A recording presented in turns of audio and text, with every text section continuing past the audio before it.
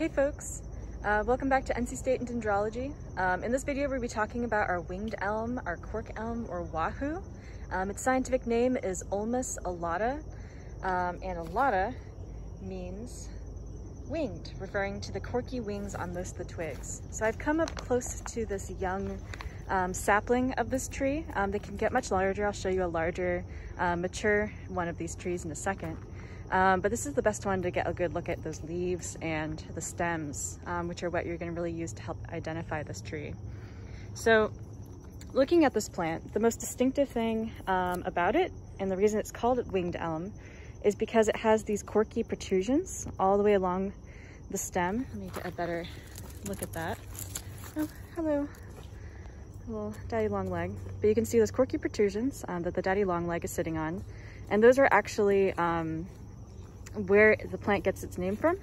They look like little wings all the way along the stem, and you'll see these especially on very young branches or young trees of Ulmus alata.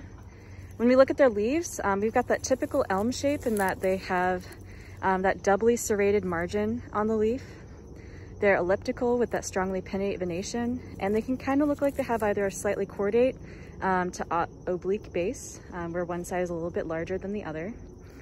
These leaves tend to be a little bit smaller than our other elms, not quite as small as our Chinese elm, but if we look at them, they tend to be about 1 to 3 inches in length, and they will never get quite as large as our American elm or our Ulmus rubra.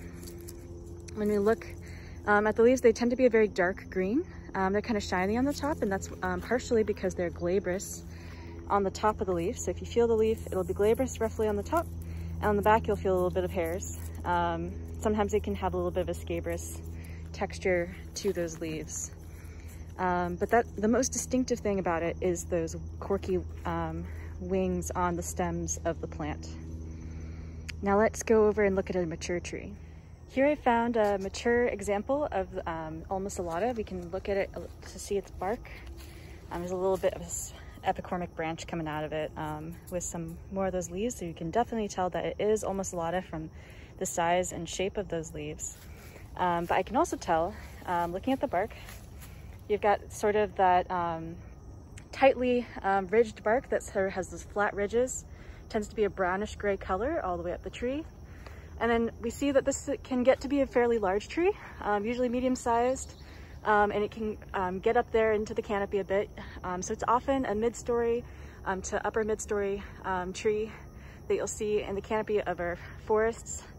It's a pretty generalist tree, so I'll see it in a lot of rocky uplands, but I'll also see it down in floodplains depending on where I am in the landscape. But here in the rocky uplands are where I tend to see the largest of these trees. You can see it kind of has that vase-like form like a lot of our elms, where the branches are decurrent and spread outwards up into the canopy. And then we have that bark and those leaves. On older trees like this, you won't expect to see as much of that winging on the branches. As they mature, they tend to lose that, but you'll see it occasionally on some of the sun branches. But it's more typical on juvenile leaves and sun stems on the tree. But even without those wings, you can tell based off of those leaves and the bark itself. So yeah, that is Ulmus alata, our winged elm.